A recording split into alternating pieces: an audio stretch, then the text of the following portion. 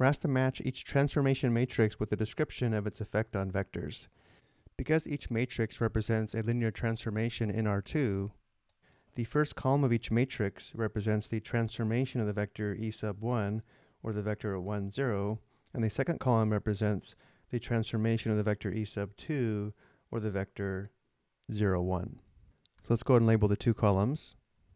And now for the matrix P, the transformation of the vector E sub 1 is the vector 0, negative 1. So let's go ahead and graph the vector 0, negative 1, which is this vector here along the negative y-axis. Let's also highlight this so that we know it's the transformation vector. The second column is the vector negative 1, 0.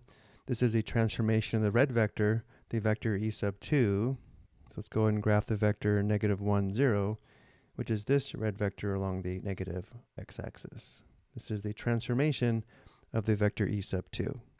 And now by studying these two transformed vectors, we want to be able to describe the effect on the original vectors of E sub 1 and E sub 2.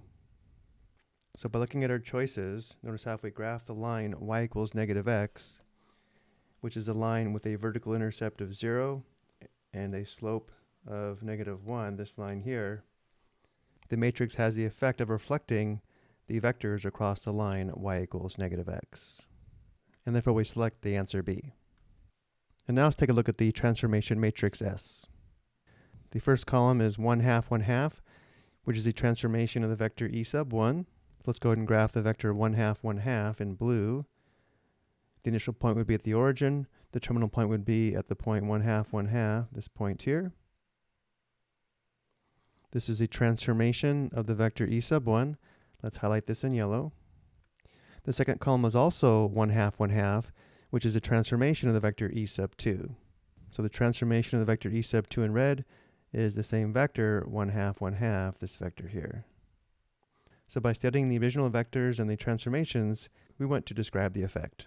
We'll notice here, if we graph the line y equals x, which is a line with a vertical intercept of 0 and a slope of 1, both vectors are projected onto the line y equals x. And therefore we select C as our answer. And now let's take a look at matrix R. The first column of 0, negative 1 is a transformation of the vector 1, 0, or the vector E sub 1. So let's go ahead and graph the vector 0, negative 1, which again is this vector here along the negative y-axis.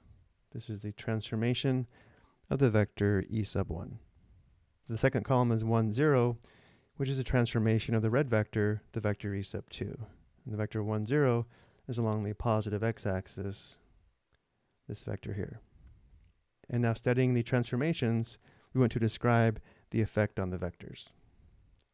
We'll notice vector E sub 1 is rotated 90 degrees clockwise, and so is the vector E sub 2. And therefore the effect is A rotates vectors clockwise by 90 degrees. I hope you found this helpful.